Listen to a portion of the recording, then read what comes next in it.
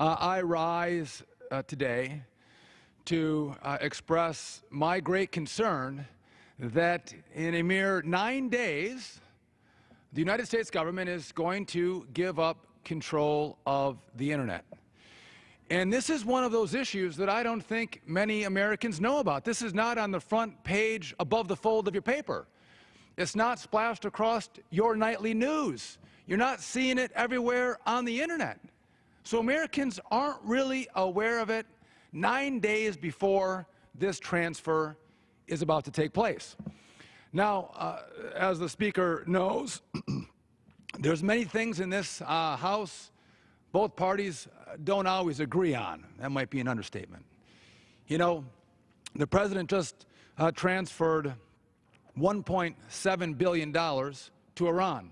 400 million arguably was Iranian money, but 1.3 billion was American money, U.S. taxpayer money, transferred to Iran, the lead sponsor of terror and cash. I disagree with that, and some of my colleagues on the other side might applaud that and think that's a great idea. I would disagree. Or the fact that we're releasing prisoners from Guantanamo Bay. Folks who helped craft the 9/11 attack are being released from Gitmo back to areas where they can do America more harm. I disagree with that. My friends across the aisle might then therefore agree with those releases. Those are some big items that this chamber does not agree on. But the transfer of control of the core functions of the Internet is something that many members of this chamber and many Americans agree with.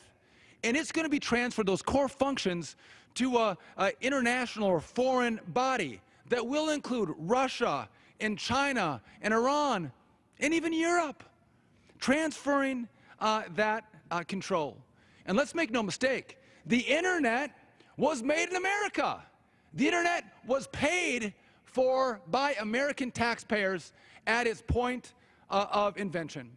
And the Internet has revolutionized the world, revolutionized the form in which we communicate. And not is it just great technology, but it embodies the American idea of freedom of speech. It's all open. Put out your ideas. Some are good, some are bad, some are true, some are false, but it's free. Just like that American idea of free speech. And we have exported that freedom of speech idea to the rest of the world on the Internet. Radically transformed the way people around the world communicate, and it was made in America with the American idea of free speech. And now, 9 days from now, we're at the cusp of transferring its control to a foreign body that doesn't share that same idea of freedom of speech. So we all know, listen, Russia doesn't share that idea. China doesn't share that idea. Iran doesn't share that idea. But you might say, my friends, Europe, they share that idea, don't they? Not necessarily. They don't. Because they have rules in the European Union that will delineate hate speech and offensive speech that has to be taken off the Internet. Not an American idea. That's a European idea of free speech. But when you talk about offensive speech, offensive to who?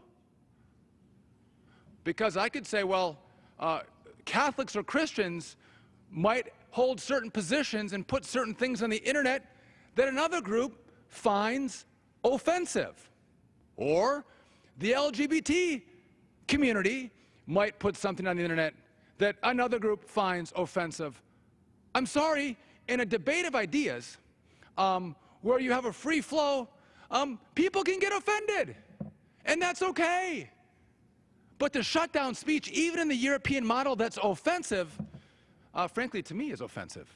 And so I think what we have to do in this body is prevent the transfer. The Internet, I would argue, is U.S. government property. And if the President is you-know-what bent on transferring its control, it should come to this House and the Senate, and we should vote. We should have hearings and a debate, and in the end, the American people should see how their senator and their House member votes on the transfer of the core functions of the Internet. And they should have a say. They should be able to petition their elected representatives to say, I love the idea that you're going to transfer control to a global body that doesn't share our ideas. Or, my goodness, stop the transfer. Petition your elected representatives, and let's have them take a vote. That's not going to happen. It is going to be transferred by the president without a vote, and I would ask all Americans to stand up, push back, fight back, and make sure we maintain the great idea of the American and now global internet.